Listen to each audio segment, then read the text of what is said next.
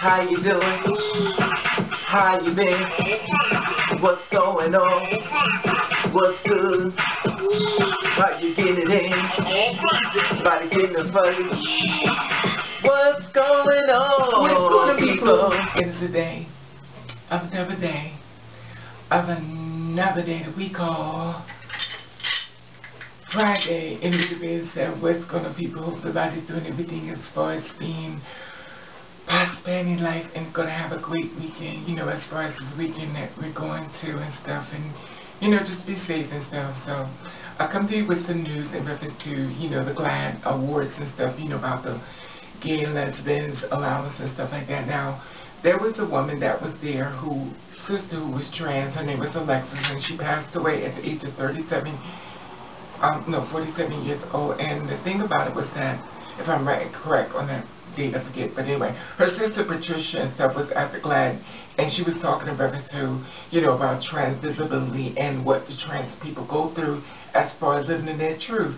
Now, I want to share this video with you, as much as possible. I want you to just really listen to what she's actually saying and stuff, and I think it's really important you kind of get people who are not trans that's supporting, you know, trans kids, trans people, gender fluid, not conforming, you know, people that are just want you to live a healthy life, and they kind of don't want the trans people, as far as, you know, go through so much of the negativity that we as a society can dish out. Now I want to share this video with you. Check this out. Patricia Arquette blasts Attorney General Jeff Sessions for ignoring trans deaths in a powerful speech. Now, Patricia has put Attorney General Jeff Sessions on blast for indifference towards a Democratic member at the Congress who asked for a federal hate crimes investigation into the killing of trans women of color. Now, Patricia made the comments in the past Saturday at the 2017 GLAAD Media Award in Los Angeles, where she received a GLAAD Vanguard Award for her support for the LGBT community. Now, Patricia lost her trans sister, fellow actress Alexis Arquette, last year. This year, we have already seen 8 trans women of color viciously murdered. Some of them misgendered, she told the crowd 2 weeks ago. Members of Congress asked Attorney General Jeff Sessions on, you know, and Department of Justice to launch a federal hate crime investigation into the murders. The response from Sessions has been silenced. Now the LGBT people and allies don't do silence. Can you hear Jeff Sessions? She said, and she said, you don't have to be a family member as far as, you know, being a trans or a gay friend or questioning kids. In effect, it doesn't matter what color, gender, faith you are. We are so marginalized groups are under attack. We don't do silence when we are this vulnerable, and we are, you know, vulnerable. Now, Patricia dedicated the rest of the speech to discussing her sister, Alexis, who died in September at the age of 47 years old. Now, Alexis came out as trans in 2006. Patricia tells us the movie industry and its core, said Arquette. However, marks were made in the life of activists who always, you know, paved the light on Alexis' bravery. She didn't knock on doors of progress. She kicked the doors open. Now I'm going to share the video of reference to this speech, as far as, you know, Patricia giving this speech about GLAAD and the trans murders. Check this out.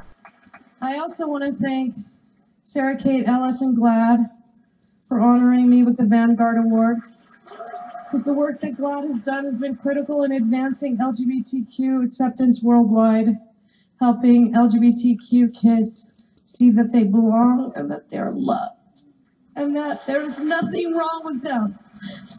Visibility matters, and right now trans visibility really matters. It is not an easy life to be a trans person in the United States of America today. My sister Alexis challenged the movie industry at its core, She had a very successful career as an actor, and she knew she was risking losing work and her livelihood by living her truth. That she would lose parts by living her life as a trans woman, but she risked everything. She risked it all because she knew she couldn't live a life that was a lie. So whatever mark I have made in this life in activism will always pale in the light of Alexis's bravery and the light of the bravery of every trans kid growing up in America. Alexis did not knock on the door of progress. She kicked the door open. She wanted to help move the world forward to a time in the future where every trans kid could live up to their full potential, when it wouldn't be uncommon to have in your everyday life a doctor, or a nurse, or a cop, or a real estate agent, or a public official who was a transgender person, that they would get jobs, they would get hired, they would get a shot. She wanted to help move the world forward to a time when trans people were not fetishized, but to a better tomorrow when they could be seen as complete, whole, and equal human beings.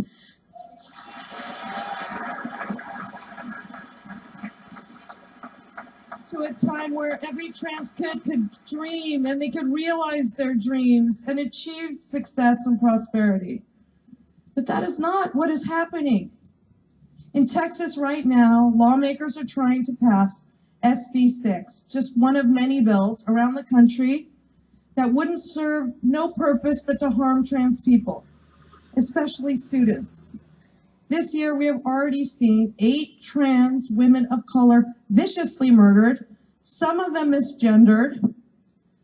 2 weeks ago, members of Congress asked Attorney General Jeff Sessions and the Department of Justice to launch a federal hate crimes investigation into the murders. And the response from Sessions? Silence. Well, we, the LGBTQ people and allies, don't do silence.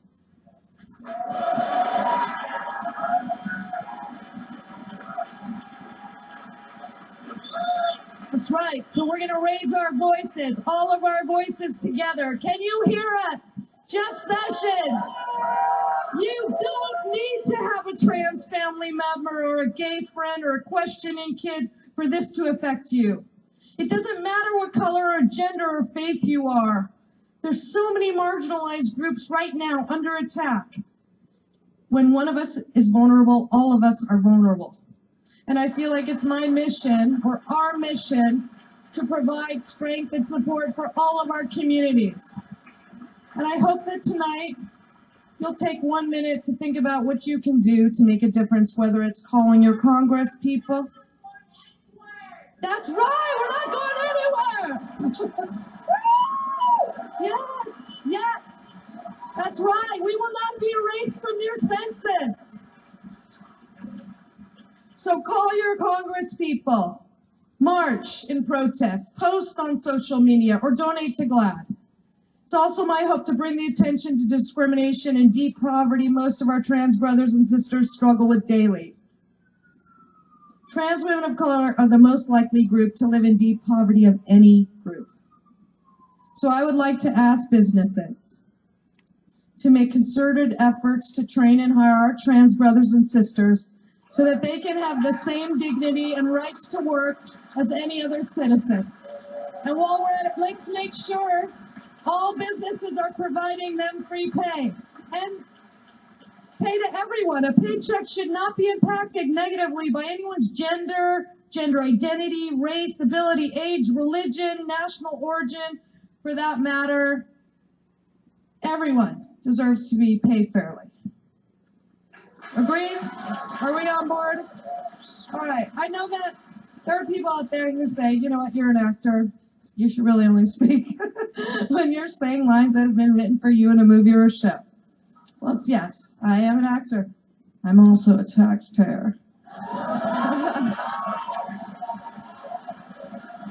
I'm also a sister, and I'm an American, and I have something in common with every single person in this room, everybody watching, all the politicians in Washington, and even a guy who's living and golfing somewhere near the White House. We are all human. So let's allow our humanity to lead us towards respect, tolerance, towards faith in each other rather than fear of each other, and ultimately towards acceptance. Thank you. Okay, you said, thank you, Patricia, for being a voice in the community and stuff, as far as trying to, be fair with the world, and with the world we live in today, we already know it's very much not fair. And she was talking in reference to jobs and stuff, that they should have equal pay, not discrimination and stuff. I feel as though it's an important message out there. Now, as far as people listening, that'll be another story, because we live in a world where people like to judge, but they don't want to be judged. We live in a world where people like to give their opinion, but just don't want their opinion put on them, push your opinion on them. We live in a world where people feel as though it's right to attack another person, but they don't want to be attacked. We live in a world where people don't mind that they attack someone's child, but just don't attack their child. I thought it was a very positive message as far as what she was trying to do as far as GLAAD and stuff. And she lost her sister Alexis and stuff. She was saying her truth. And, she fought back in reference to a lot of discrimination and stuff. And she was basically saying, this basically get to know people and live and let live. And, if you give a person a chance, you never know the kind of person you could actually meet a really good friend. Sometimes you mess up the opportunity as far as meeting someone really nice because you're being very biased and very, very mean, or information that you're not very sure about, but what you think is about. Sometimes it's very easy to just give a person a chance and get to really know that person before you judge them. Anyway, that being said, I just want to share this story with you as far as, the weekend that's coming up, as far as Friday. And my sisters like me, I want you to be safe.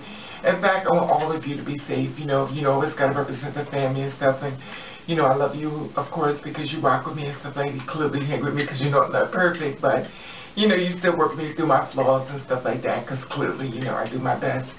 Anyway, that being said, I would love to hear your opinion on this. And I want to let you know that I love you. And I want to thank you for watching. Guest 3.